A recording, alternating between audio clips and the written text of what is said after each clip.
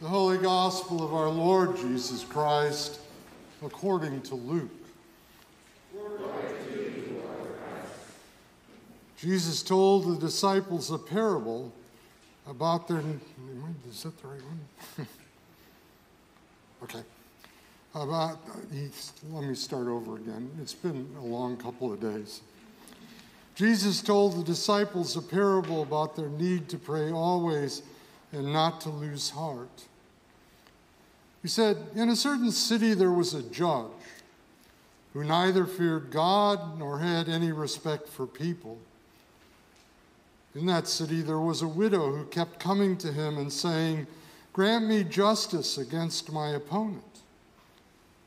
For a while he refused, but later he said to himself, "Though I have no fear of God and no respect for anyone, yet because this widow keeps bothering me, I will grant her justice, so that she may not wear me out by continually coming to me." And the Lord said, "Listen to what the unjust judge says. And will not God grant justice to his chosen ones who cry to him day and night?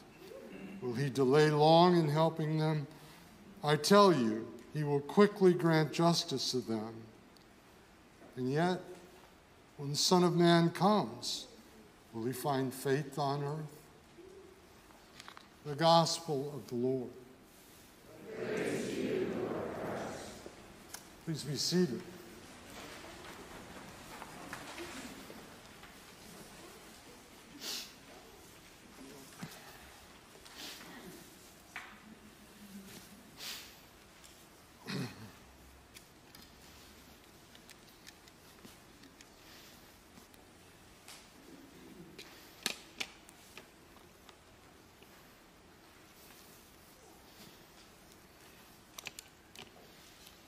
In the name of God, Father, Son, and Holy Spirit. Amen. I want to start on behalf of Daniel and Susan, my children, and myself, and Ginny, for all of those from St. John's who helped so much to make yesterday's Requiem really very wonderful.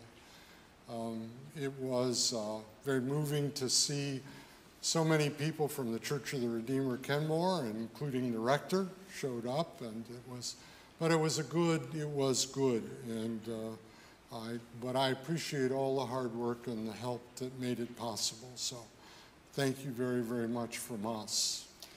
I think, as by now everyone knows, we will be leaving on Friday to go to South Haven, Michigan, which was Ginny's hometown. And on Saturday we will inter her remains there, and that will be after 2.5 years closure.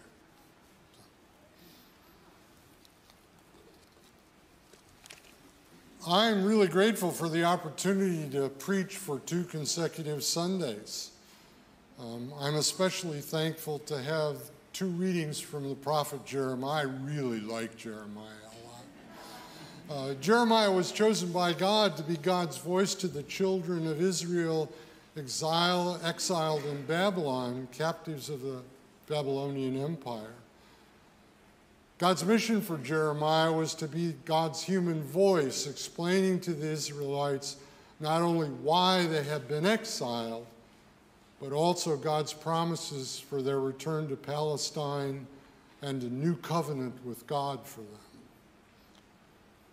In this morning's reading from Jeremiah, or God through Jeremiah tells the captive people that a new covenant with God is being readied for them.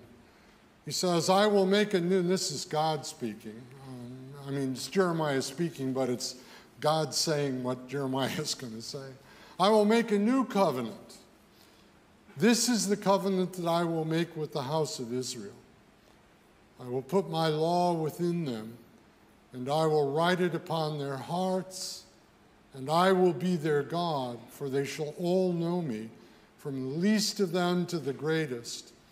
For I will forgive their iniquity and remember their sin no more." It's an incredible change. This covenant that's announced is an incredible change from what the children of Israel are used to, which is that a legalistic kind of covenant where, I'm going to do this for you and you have to do this for me. And if you don't do this for me, then I will punish you. This one is that somehow I will come into you and you will come to know me deeply and personally, from the greatest people to the most humble people. Well, powerful stuff. In fact, so powerful that the covenant comes to fruition becomes a full reality in the death, resurrection, and ascension of our Lord Jesus Christ, whose sacrifice seals this promised covenant for all humanity. In other words, what Jesus accomplishes on the cross is exactly what God promised the Israelites in captivity. And we're also the beneficiaries of that. The core reality of this new covenant is a new soul-deep, indwelling relationship with God, the Holy Trinity, given to us in our day in the sacrament of holy baptism, through which God, the Holy Spirit, comes to indwell us and unites us to God forever. It needs to be repeated over and over and over again in our time that what baptism does is create an indwelling presence of the Holy Spirit in us. We are incarnations of God. What? Me? I didn't ask for that. But it's the truth. You see, it's what the church from its very first principles taught, that there was this miraculous thing that happened with that water and that oil and those words. In this morning's gospel reading, according to Luke, Jesus tells the parable of the widow and the unjust judge. In this parable, Jesus says, will not God grant justice to his chosen ones who cry to God day and night, the poor, the marginalized, the homeless, the abused, prisoners, on and on and on. When they cry day and night to God, will God make them wait? Will he delay long in helping them? I tell you, he will quickly grant justice to them. In the prophecy of Amos, there is a promise which is used famously by Martin Luther King, but let justice roll down like waters, and righteousness like an ever-flowing stream. Justice is the way that agape, God's redemptive, reconciling love, is made universally present and active in the world and all of humanity. Justice is the way that agape is made universally present and active. Justice. Justice. In almost 50 years of my ministry as a priest, many people in parishes I've served have confronted me with the accusation that efforts by the church to enable justice to roll down like waters is just politics and not the business of the church. The church is supposed to be about spiritual things. Doesn't get any more spiritual than this. Actually, that accusation doesn't represent the true reality of the church's mission and ministry. The Book of Common Prayer Catechism states that the mission of the church is, quote, to restore all people to unity with God and each other in Christ. That's the mission of the church. To restore all people to unity with God in Christ. In the baptismal covenant, which we renew several times a year, we vow and promise that God will strive for justice and peace among all people and respect the dignity of every human being. We promise, we vow, that we will strive for justice and peace among all people and respect the dignity of every human being. Through Jeremiah, God promises a new covenant.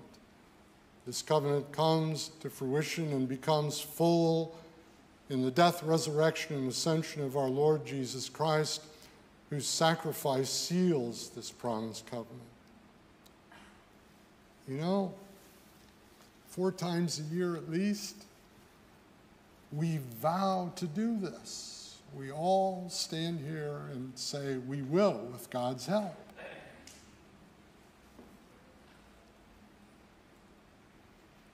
I think maybe a lot of people are like me, that we forget that that's a vow. We forget that in that vow, we obligate ourselves. We obligate ourselves to do those things so that justice can pour down like water, so that the poor hear the voice of God and act as God asks them to do. We vowed to undertake this mission by striving for justice and peace among all people and respecting the dignity of every human being. This is not politics. True politics may be involved. This is not politics. This is, in fact, the holy work of God that we have vowed to participate in, that we have obligated ourselves to be God's agent of this holy work. Let it begin with us. Let it begin with us. May it be so. May it be so. In the name of God, Father, Son, and Holy Spirit. Amen.